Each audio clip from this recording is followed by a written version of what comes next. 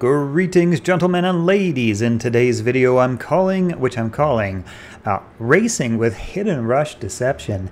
That is not an easy challenge. Tell you what, Hidden Rush Deception has its name because it's, well, fast. It's called Rush because I would suppose it's fast? Yes.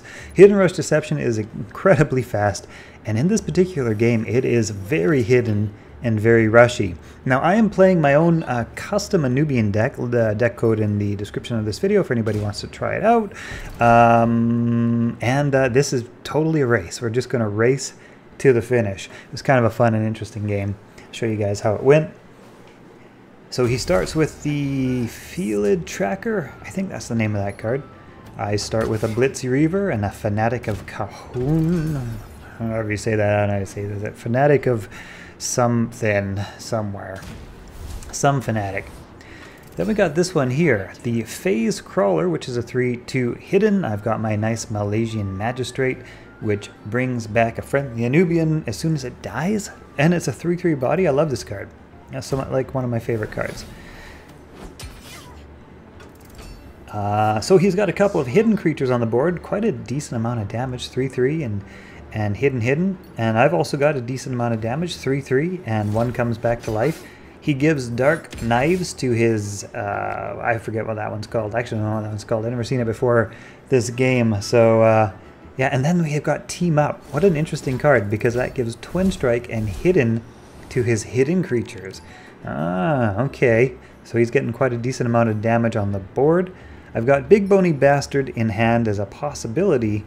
I've also got a Pyramid Warden in hand. In retrospect, perhaps I should have gone for Big Boney Bastard, but I was sort of thinking of getting Nephilus Guardian a turn early and protecting my face a bit from some of that Orpheo's Distraction, aka Cheat, as it used to be called.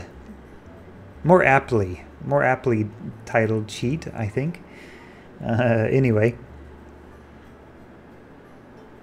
So as I can say, he's 19 health and I'm 21 health. There's the Cheat, aka Orpheo's Distraction, going down on the board. And of course he can't really trade into any of my creatures at the moment, because if he does, he loses them.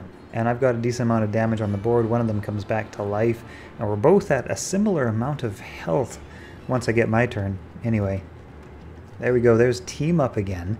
So that makes his cards hidden again. Like I say, very hidden and very rush, and certainly deception.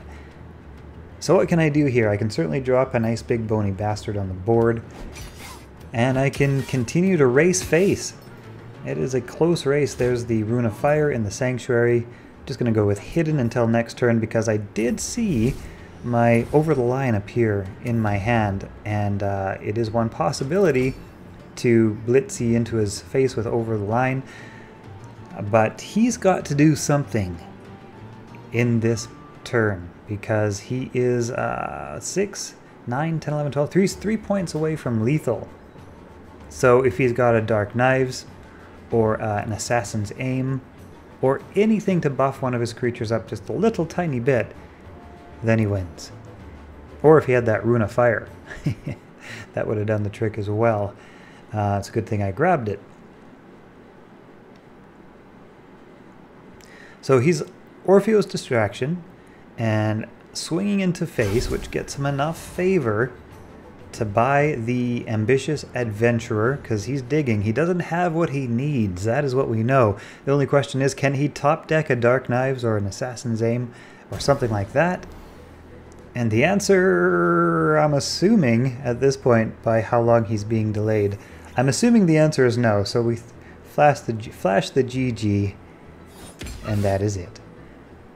I hope you have all enjoyed this video, and I'll see you in the next one.